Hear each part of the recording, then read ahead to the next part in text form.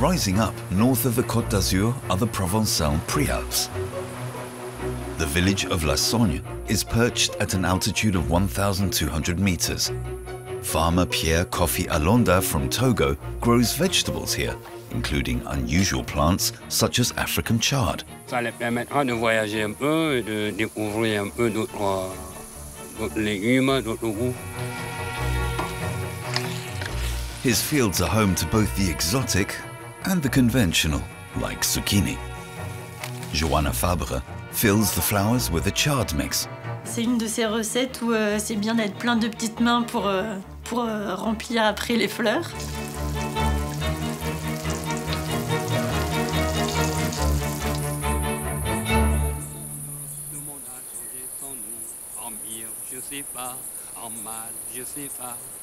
Piere Koffi's vegetable plots are scattered on all sides of the village.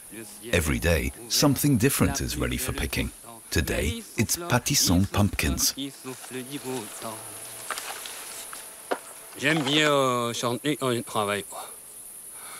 Ça me permet de réfléchir, de m'évader. J'aime bien parler de mon quotidien et chanter mon quotidien aussi. C'est une façon d'immortaliser aussi mon passé, tout ce que je laisse derrière.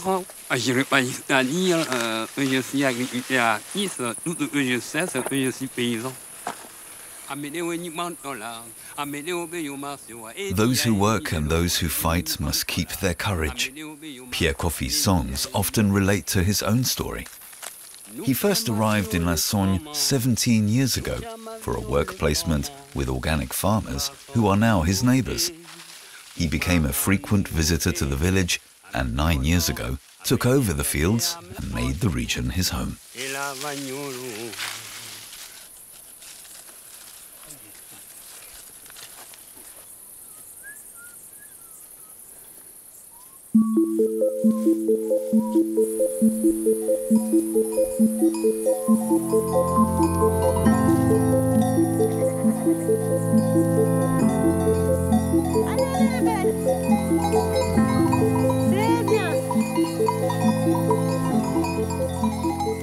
Joana, whose parents once ran the farm, returned to La Sagne 3 years ago.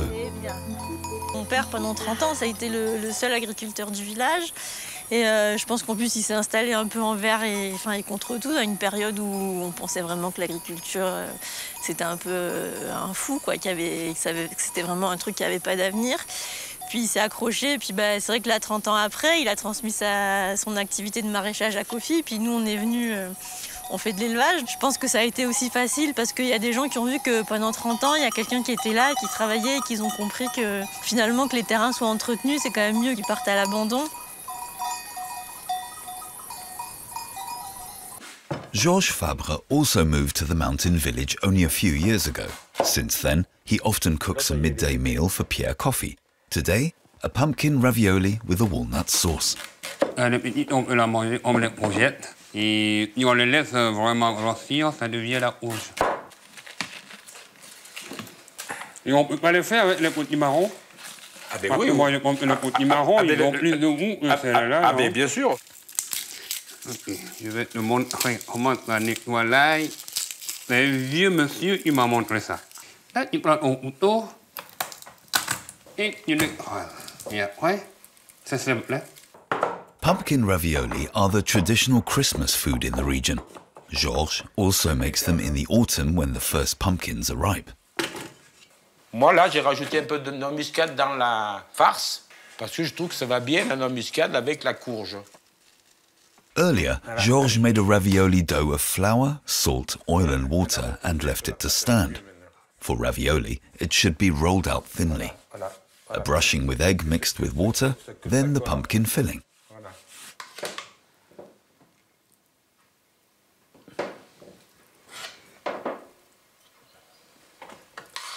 Je vais en faire, mais aussi. Essaye.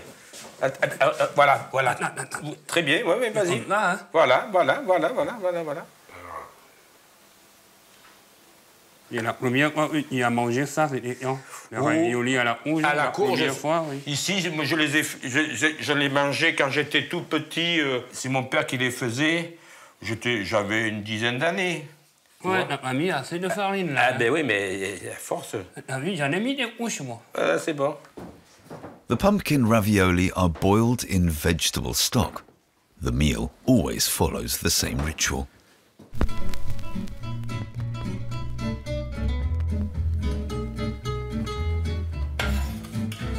The ravioli is served with a bechamel sauce, with chopped walnuts,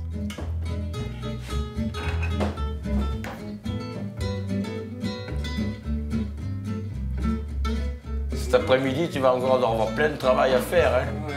Allez, viens manger avant de rattaquer le travail. Voilà. Non, je sais bien, il travaille beaucoup. For years now, villagers have been leaving La Sagne to live nearer the coast. Today, only around 20 people call the village their home. It's important that everyone gets on well together. C'est dans mes habitudes. Oh, ça les fait rigoler, oui. Ça détend un peu l'atmosphère. Il faut qu'on rigole. Si on rigole pas, on rigolera plus. At noon, the villagers meet on the Apéro Square for an aperitif and regional appetizers, such as onion cake. C'est la première fois que tu me le dis. Mais puis,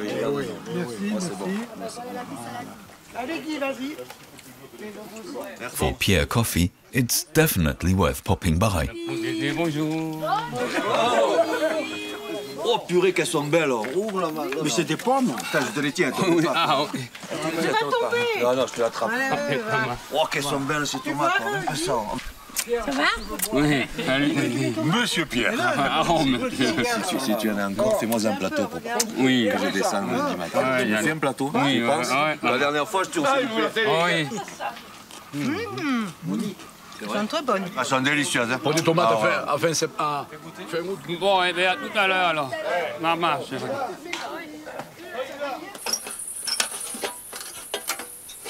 Piere Koffi's girlfriend Cosima Jensch moved to the village 1 year ago. She's an artist and originally from Germany.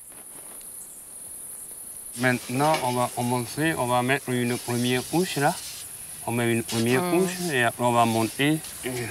Piere Koffi is making a clay grill, much like the ovens from his earlier life in Togo. L'idée d'aller vivre à la campagne et de partir de temps en temps en ville pour travailler et pour réaliser un projet, ça c'est quelque chose, c'est magnifique et j'adore. C'est pas du tout la vie tranquille à la campagne.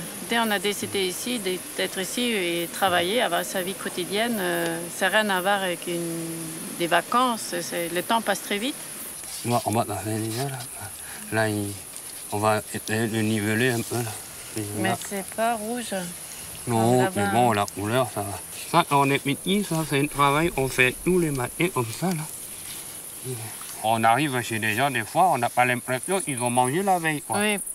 The coals are placed on a grate, which allows the ashes to fall through. The wide opening draws in air for the fire.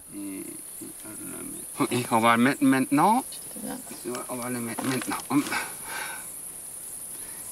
ça.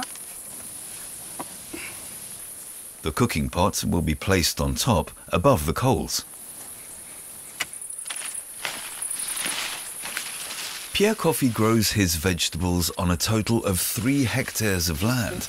No small amount for just one person. Vous avez fini les haricots? Ah oui. Les haricots? Oui. Il y a combien de caisses? Il y a 8 caisses. So for help, he offers work placements. Right now, a number of German students are also on the farm. Moi, quand j'étais petit, ma mère, à chaque fois, quand les nôtres ne sont pas très bons à l'école, il dit si tu ne travailles pas bien, tu vas devenir agriculteur, paysan. Je crois beaucoup à ce que je fais ici. Et avant, je me posais la question, qu'est-ce que je dois répondre à mes parents quand ils vont me poser la question? Mais maintenant, je dis, mais je travaille pour moi. Piere Koffi grows around 30 different types of vegetable.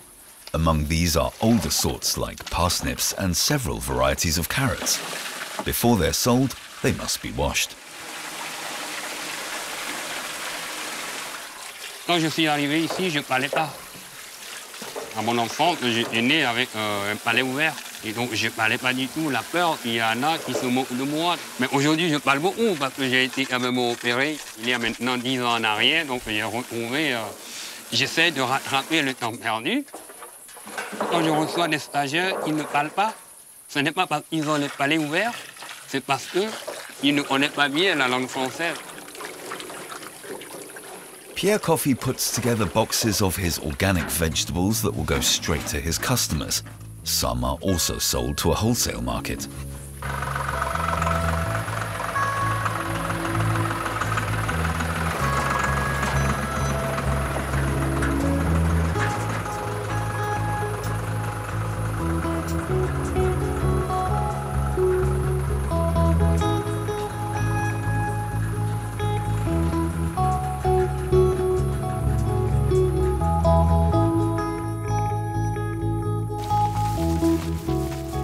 He's planning a meal for his neighbours.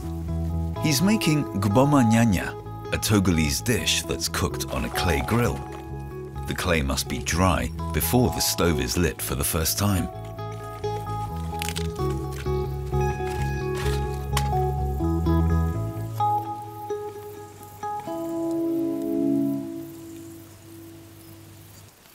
First, the ginger and garlic are ground with salt.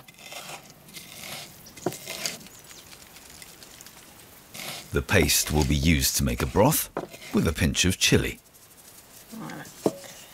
The chicken is from Piere Koffi's own chicken yard. Added to this are onions, tomatoes, and half of the watered down ginger paste. Now it's left to cook together. Alors, on met tout là.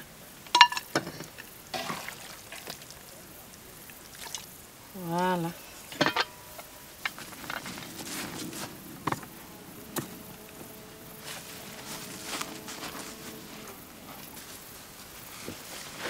While the dish is simmering, Piere Koffi gathers some African chard, which is called gboma. The seeds originally came from Togo.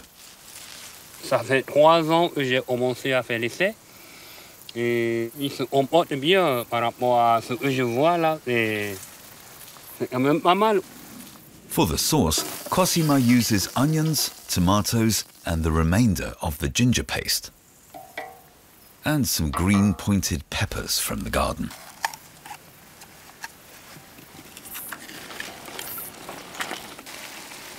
For the gboma gnagna, Piere Koffi mixes the African chard with a traditional regional variety. J'ai laissé là pour faire la graine, regarde. Ça pour la ramasser là, il faut couper et ça repousse. Next, the blanched Swiss chard leaves are shocked in cold water. Le goût de gboma est très très prononcé là. La blette traditionnelle, la haute verte, là, elle est un peu fade. Et le goût amer, elle a pris le dessus. Mais là, une fois qu'ils sont ensemble, on ne sait pas qui est qui, quoi. Donc c'est ça qui m'intéresse dans les mélanges. Qui est qui, on ne sait pas.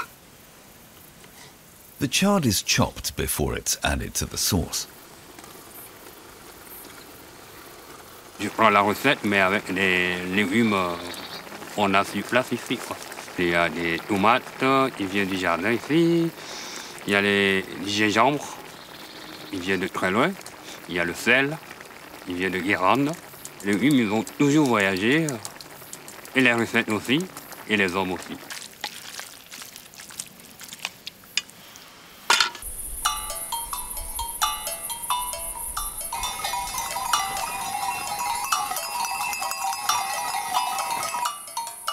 For the side dish, Piere Koffi adds cornmeal to cold water, slowly so it doesn't get lumpy.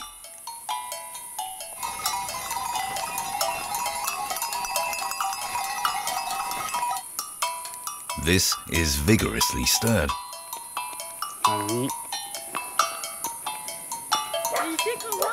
Neighbour Joana and her children are here for the meal.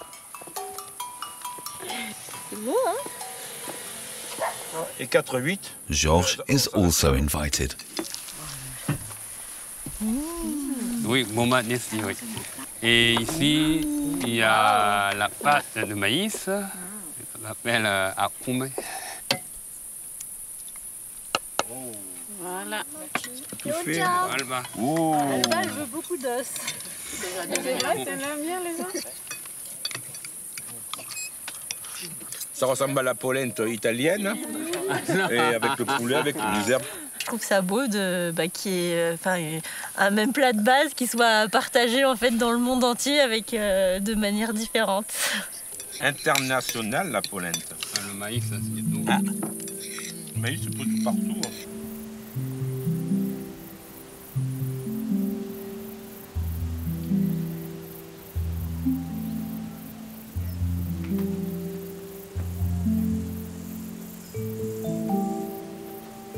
Late into the night, Piere Koffi prepares the deliveries for the coming day.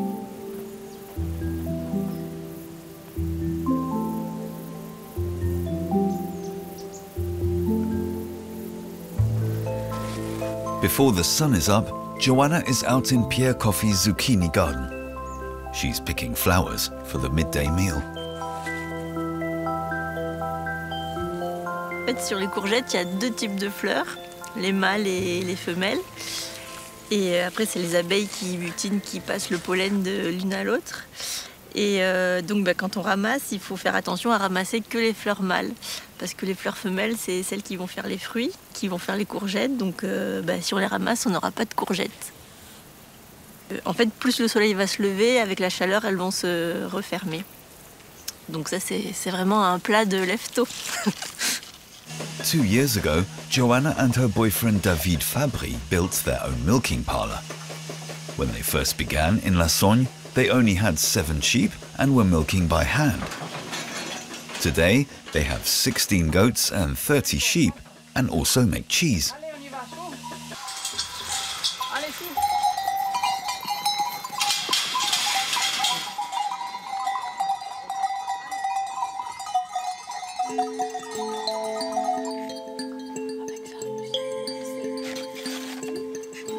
Alors, tu voulais faire un bonhomme? Cosima works with children and often tries out new art projects with Joana's daughter Alba. J'ai eu l'idée de presser les fleurs et faire des images avec, et j'ai essayé ça avec des enfants, surtout avec des enfants en ville qui connaissent pas forcément la nature, mais c'était très beau.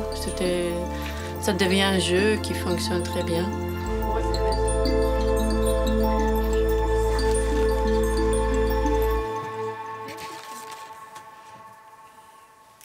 Joana removes the insides of the flowers to make room for the filling.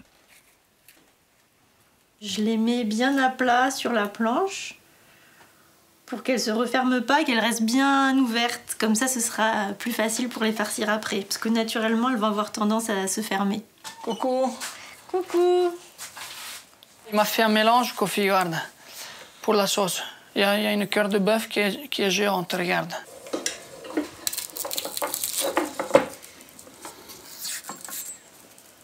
Bon, ça a été la fromagerie? Bah oui. Il y avait un peu de lait? Bah, ça commence à baisser, mais ça va. Bien. J'ai ramené 3 fromages. Ah, bien. David is from Italy.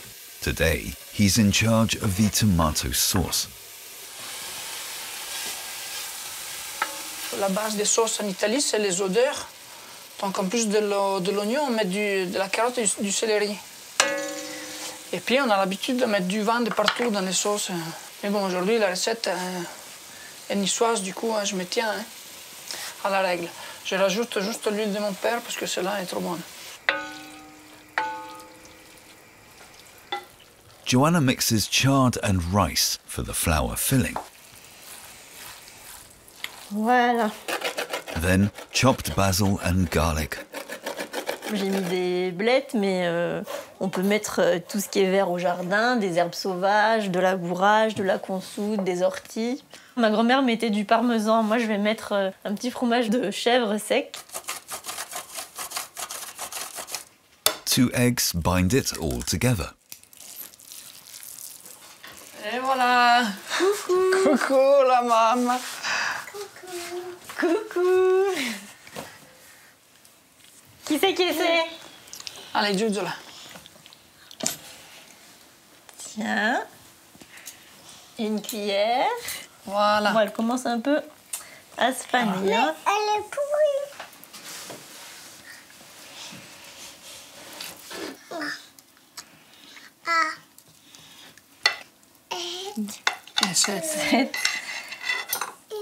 The filled flowers are dipped in flour and fried briefly in oil to seal them.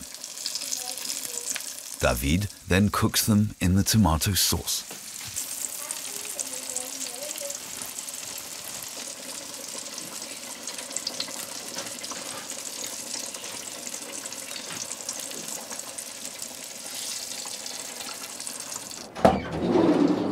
Today, Piere Koffi's delivery tour has taken him to Cannes.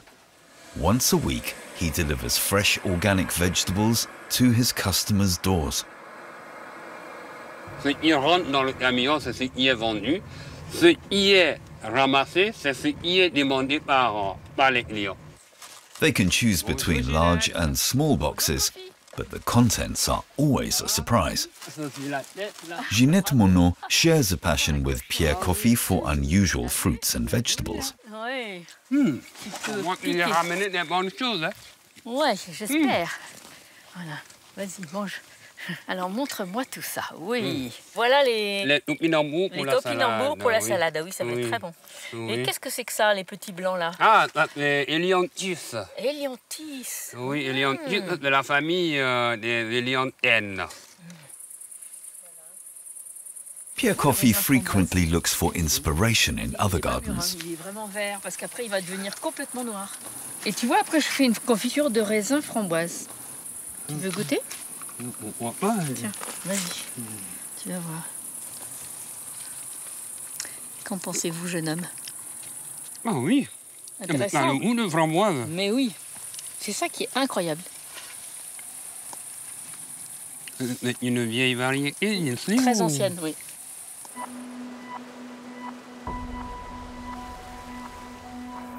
A delivery tour can take as long as 10 hours before he's back in La Sagne. Quand j'arrive là, je laisse le monde un peu derrière moi, là. Et je retrouve un peu la tranquillité, loin des bruits.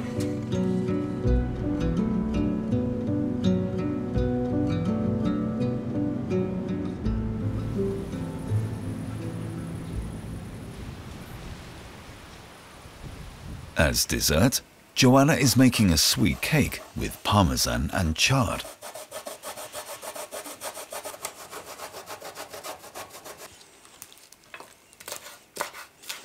Alors, mon père recevait toujours beaucoup de stagiaires à l'époque, de plein de pays, d'Europe de l'Est, d'Afrique de l'Ouest.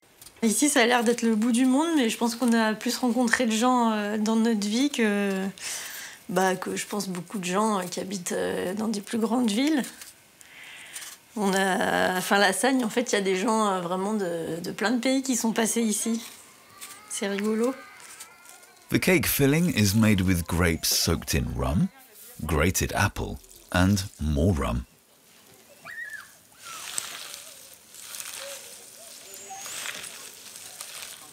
It's joined by pine nuts, parmesan, and sugar.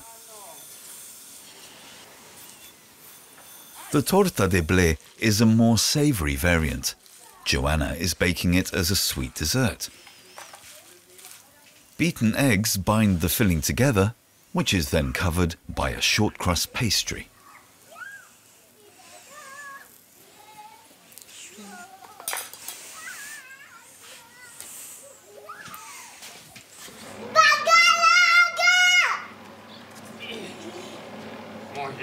Ah non. Prends le chapeau. Tu lui donnes pas, ok?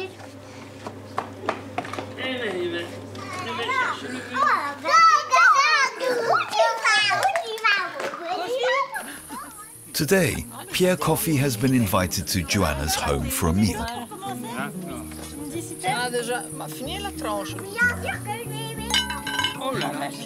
Homecomers and newcomers have filled this small village in the Provençal Pre-Alps with new life, new ideas, and new recipes. Ça n'a rien à voir avec le beignet. Les beignets de courgettes, là, ils font. Les beignets, c'est bon, mais c'est plus que la fleur.